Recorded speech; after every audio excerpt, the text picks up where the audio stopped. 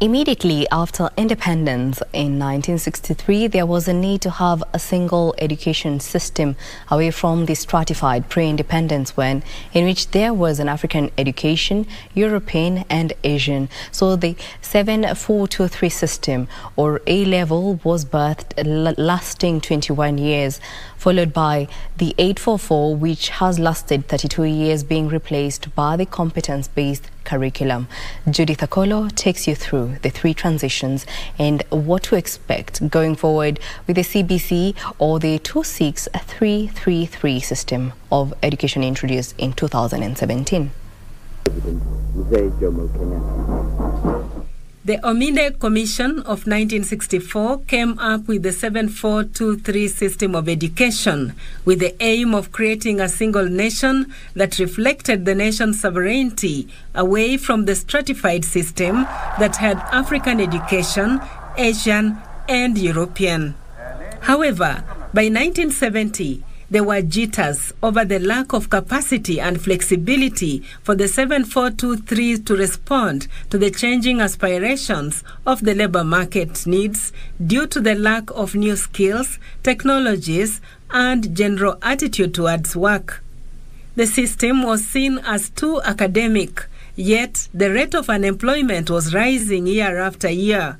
The notion that education was the main medium for social mobility and national economic development began to fade away. Calls for a change in the education system culminated in the McKay Commission report of 1982, which saw the introduction of the 8-4-4 system of education in 1985.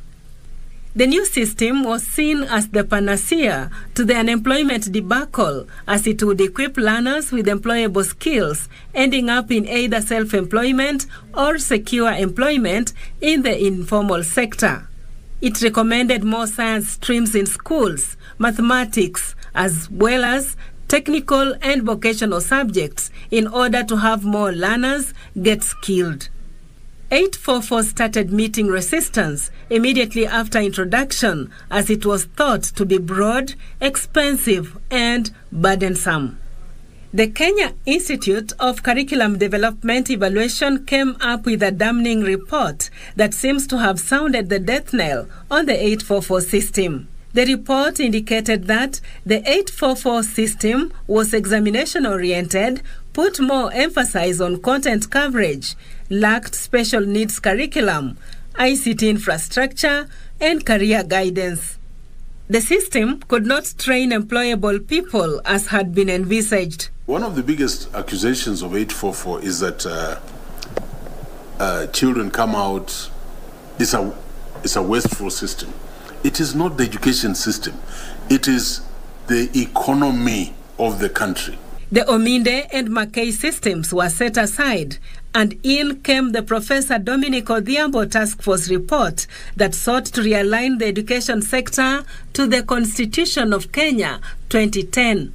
The 2633 education system aims to enable learners to be globally competitive, as well as ensure quality education for sustainable development.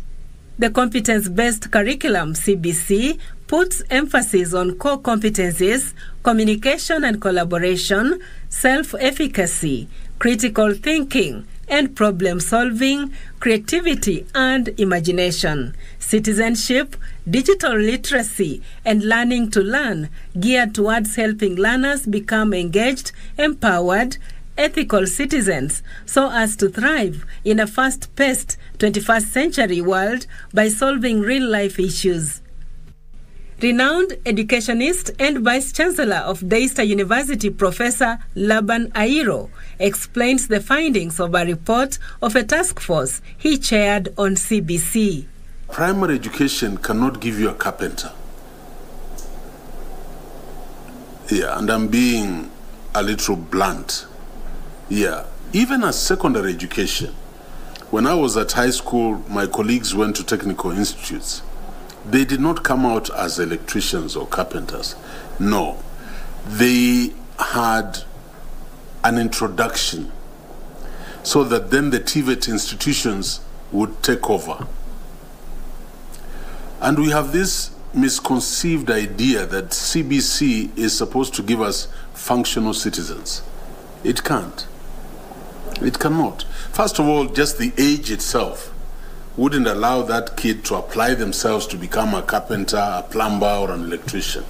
Considering the teething challenges that many parents have had to go through in finding schools for their grade 7 children, Professor Airo offers.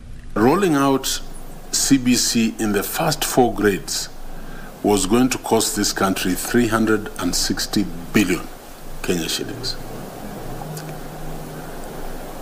And what was our driving thrust? That there must be equity. And this is something Kenyans must be very sensitive to. Equity. I don't want to talk about parity, but equity, because a child in Igunga Primary School in Vihiga, a child in Tana River, a child way up in Wajir, a child in Kapenguria must be exposed to the same quality of education and instruction. That is what defines us as a nation.